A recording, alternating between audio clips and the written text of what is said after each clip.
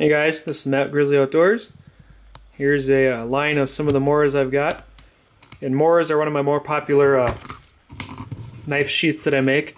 So if I go through some of these, some of the differences, and give you an idea what I currently have.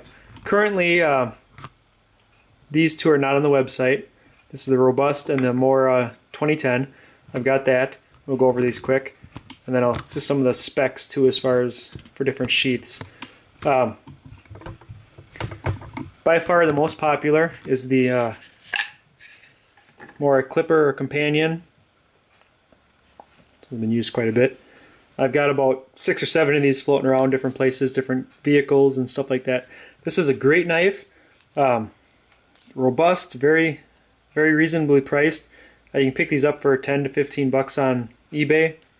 Or Ben's Backwoods is typically where I like to buy some of mine from. He's at good prices. This is the older style clipper, and it's taped up because these are my mold knives. I'll use these for molds. These knives are virtually the same.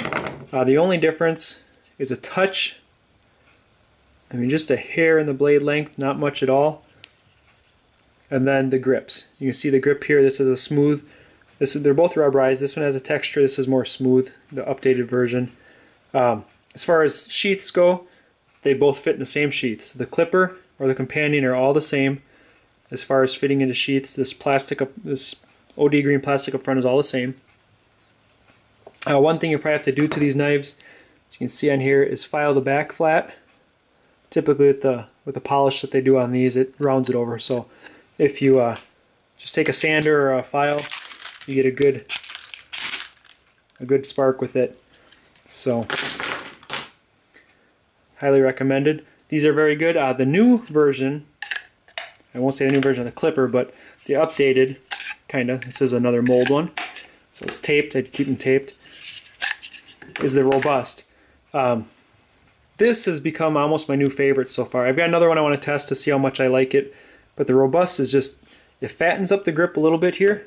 You can see the difference on the two. Everything from here to about here is the same, and that's where all the sheath retention is.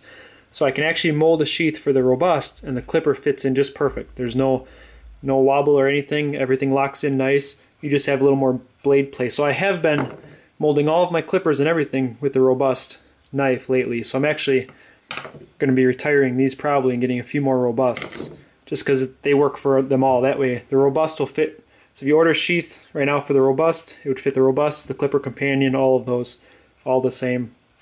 And that's currently what I'm doing. So, but the Robust is not currently on the website. But if you order a Clipper, it'll be made to fit the Robust. Hopefully by the end of the month, again, we'll have that all updated. Same thing on here. It's kind of stamped metal, so you have to go and sand or grind a nice square edge, sharp, get kind of a burr on there. That works really well. But the way this grip, it fits my hand just really nice. It keeps some of the torque out of it, and just really good. Again, blade size, pretty much the same, and everything fits. But the blade on the Robust, the knife that's not taped, is quite a bit thicker. So I found for batoning and stuff, it splits the wood a little better.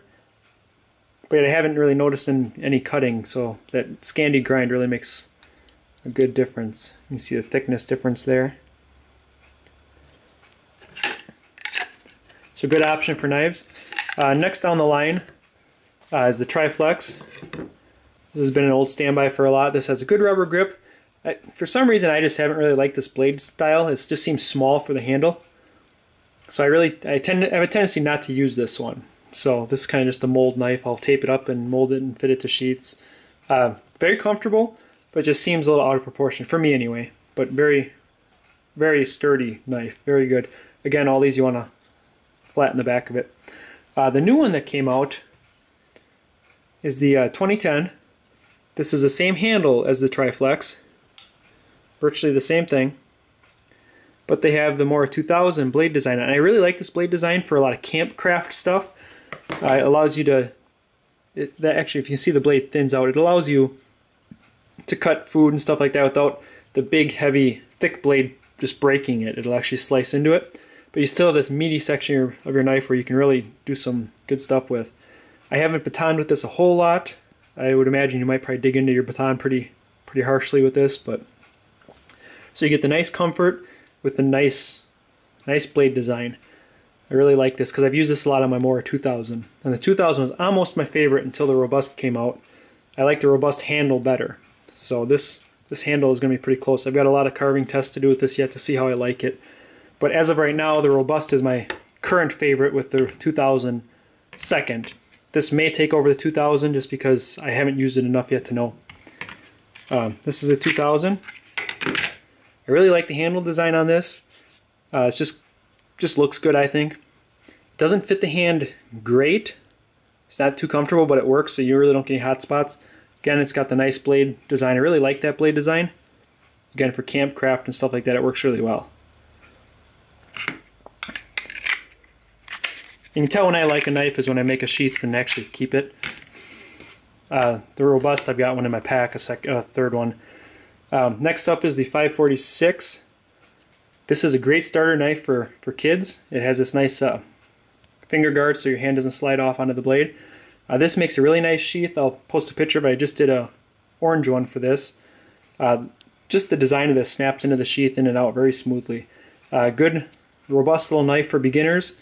Small, decent sized handle. My girls are 5 and 6, and they use this to practice their carving, and they do really well with it. They like this knife, and so I got to find it in different colors for them. They don't like the blue, but very good knife.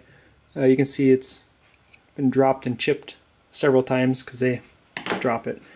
It's a good starter knife. I think these are like $8 at Ben's Backwoods, somewhere around there. Next down the line, the Classics. This is a Classic 3. This is a huge honking knife. This is a great camp knife for cutting food and stuff. Past that, I don't use it much. I've used it camp stuff, but that's about it. Kitchen, it's almost like a big kitchen knife.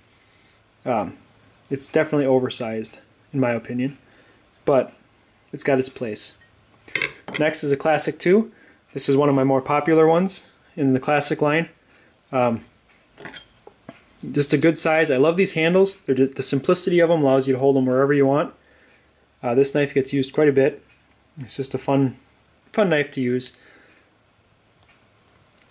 And Classic 1 is a touch smaller. Maybe about ½ inch or so and a little thinner blade. This is still another good one.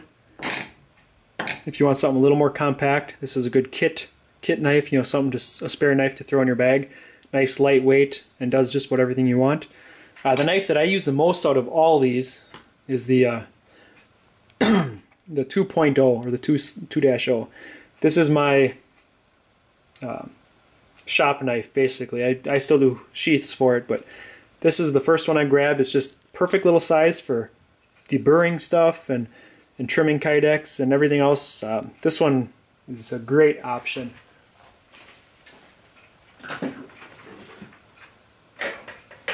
See if I can find it here. I've got a sheath laying around here for it somewhere, but this typically is just laying on the shop bench and gets used. Great sharp edge on it for deburring too. So this is just a good, I think this is an overlooked knife. When you look at the size difference, it looks a lot smaller, which it is, but it's great for just in your pocket, your cargo pants. Just a nice small extra knife to throw in there. This is sturdy enough to do a ton of stuff with. Overall length here, just under 7 inches with about a 3-inch blade. So it's a good size for a fixed blade. This is really nice. So something that I would definitely recommend throwing in your kit, guys. The Mora Classic 2.0. It's small enough you can throw in your bag and it takes up hardly any space. It's nice, short, compact. And it does a lot of camp craft. So one of my favorites so far in the Classic line. So figured I'd show you those. I've got several, like I said, a couple more Robusts and a bunch of clippers floating around here somewhere. But otherwise, that's the Mora knives that I can do. Definitely the Robust, but this is, the way this handle feels, this is probably going to be my new favorite pretty soon here. This is pretty comfortable, so we'll see. Alright guys. Any questions? Any Moras you like me to get or like me to have here? Just let me know and we can work towards that. And trying to keep the popular ones on stock so you guys don't have to ship your knives in if you have something you like. So, have a good afternoon, guys. Thanks for watching.